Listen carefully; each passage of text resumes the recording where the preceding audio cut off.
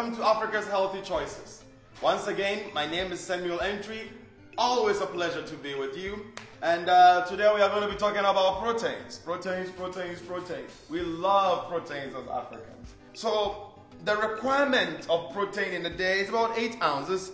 8 ounces is the size of a playing card, or what we say spar in Ghana.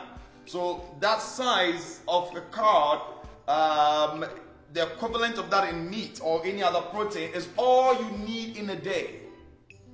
Now that we are cutting the calories to make sure we are eating the right quantities, when you have your banku or your fufu and your wife has poured a whole bunch of meat on top of it, remember, all we need is 8 ounces. 8 ounces is about this much of protein. This much of protein. That's all we need in a day. 4 little pieces. If you fry it or roast it, it even becomes smaller. And that's all you need. Too much protein has been associated with so many issues. But I'll tell you a few things in a bit. So let's start. Chicken. Again, the 8 ounces of chicken will be the equivalent of 2 chicken thighs. So all you need for the day is 2. You ate your rice and stew, you had 2 or 3 chicken thighs. In the afternoon, you ate some other food, you have like 2 or 3 chicken thighs. That is way too much overeating. That is too much overeating. So let's cut it down. Let's cut it down. 1 drumstick like this is going to give you a good 240 calories. And that is also, between the two of them, we are talking about 480 calories. Now, divide that over a day, and you can eat 1 in the morning or 1 in the afternoon, 1 at night. That is fine. Just do not overeat. That is very important. As far as meats are concerned, my recommendations are the white meat. So chicken, turkey, or fish. If I really want to recommend, I recommend fish. Left to me alone, we will eat fish over and over and over and over again. But since we are tired of monotony, I would go say mix it up with some chicken or some turkey. And I'll be showing you a few literature very soon. Now, pork is good.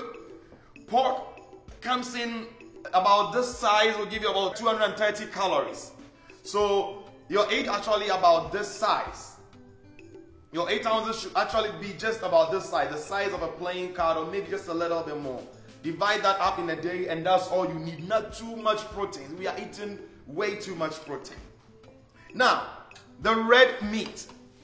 Red meat, of all the meat here, the one that I strongly recommend against is the red meat. It has a lot of literature behind it. It has been associated with a lot of cancers, and I'm going to show you shortly. It's been associated with a lot of heart disease. I'll show you shortly. And it has been associated with decrease in life expectancy. Believe it or not. People who consume a high amount of red meat have an overall shorter lifespan than those who don't. And several literature, and you'll be amazed, several literature has demonstrated this. I'll show you literature, or you can just go to our website. You see all the evidence out there. So when it comes to red meat, I ban it. I do not go for red meat at all. Avoid it if you can. Another meat we eat a lot is kotoje, or cow feet.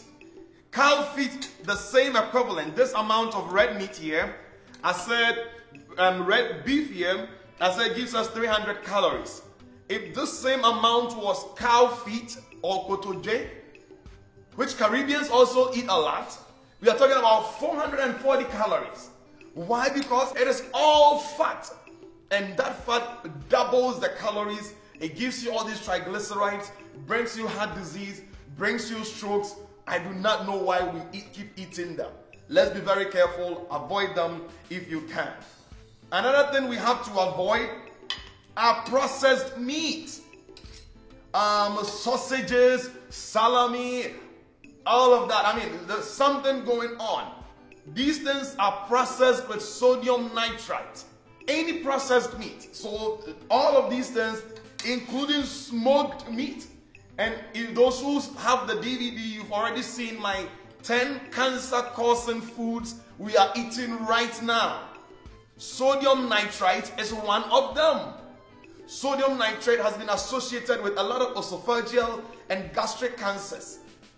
And if you go to Japan, it is a very common finding that it is one of the things that is killing them out there. Now, this kind of meat has a lot of sodium nitrite, the same as smoked turkey, which we love very much for our soups. But smoked turkey, do me a favor, the next time you buy your smoked turkey, flip it around and it's going to say sodium nitrite in the nutrient. Be very careful. Be very careful. Avoid red meat. Avoid processed meat. Now, goat is good. It's also similar to red meat, the same amount of calories. That means this even is big. This is a big chunk with a little bit more. A little bit more. Even that is big. For the whole day, it's 200. All you need is about this and a little bit more for the whole day. So why are we eating goat like it is manna? It is not manna. These things, when you overeat, they come in with problems. It has a lot of triglyceride. It has a strong flavor. People love it, but you eat it at a cost. This one here, we all love our shrimps very much. But shrimp, this amount of shrimp gives you 80% of your daily cholesterol. 80%, this amount. This is, and I counted it. If you have the case, next time you buy shrimp, just flip it and it'll tell you the nutrient. We've counted 12 shrimps, which is about this much, which you easily eat in your fried rice, and that alone gives you 80% of your cholesterol need. That is way too much. So again, moderation. Just eat a little bit of the shrimp and call it a day. Not eating shrimp like it is the best thing on earth. Alright, I've not spoken about fish. I'm coming to fishes here. Titus is good. I'll talk about this. Exeter. One can of Exeter gives you about 720 calories. People eat Exeter like it is good food. Too much salt. These are plant sources of proteins. This with beans. I love flaxseed because it gives us a lot of omega-3 from plant. Omega-3 from flaxseed. Flaxseed, again, as a tip, you can add it to your smoothies. We talked about smoothies in the fruit and vegetable segment. So you can add a tablespoon of flaxseed. It gives you a little bit more calories, but the nutrients are amazing. It is one of the few plant sources of omega-3. Now, omega-3 is the $1 million fat or oil that is needed to protect your brain from stroke and your heart from heart attack. And I'll talk about it in the first segment. So we need it very much. Walnuts are also a good source of protein. A few walnuts, just about 1/4 of a cup, gives you about 180 calories. That's a little too much. But hey, of all the nuts, this is one that has a lot of antioxidants. It protects you from cancers, protects you from heart disease. Get walnuts, replace walnut with your regular peanut, and you'll be in good shape. When it comes to proteins, the rock star or the $1 million protein are the fishes. But wait, it is not every kind of fish. We are talking about the oily fishes. Oily fishes, which are salmon, herring, sardine, or mackerel. Salmon, herring, sardine, or mackerel. This is salmon. It's an oily fish. Herring is amane in Ghana. Amane is what we really don't like, but amane is a really good type of fish. The reason why it is good, because it gives you clean omega-3. Omega-3, again, is what we call an essential fatty acid. An essential fatty acid means your body cannot make it. It doesn't have it, but it needs it. So you have to supply it. To do that, you can get it from some of the oils, but then the best sources are fishes. And here I have salmon. So the point is then which fish? Because I also have here, I have tilapia.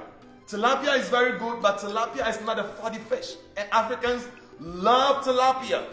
But salmon is actually a very good option. It's more expensive, but hey, it protects you from diseases.